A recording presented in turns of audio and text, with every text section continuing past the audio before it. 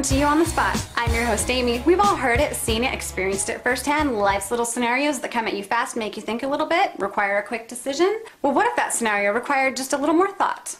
Little factors thrown in here or there to help sway your decision one way or the other. That's where we come in. The fun part is the show is going to be completely interactive with you, the viewers. She's already walking away, but you look on the ground right where she was standing and there's money on the ground. It's not a 10, it's not a 20, it's $100 bill. Because the show is all about being interactive with you and making people think a little bit along the way.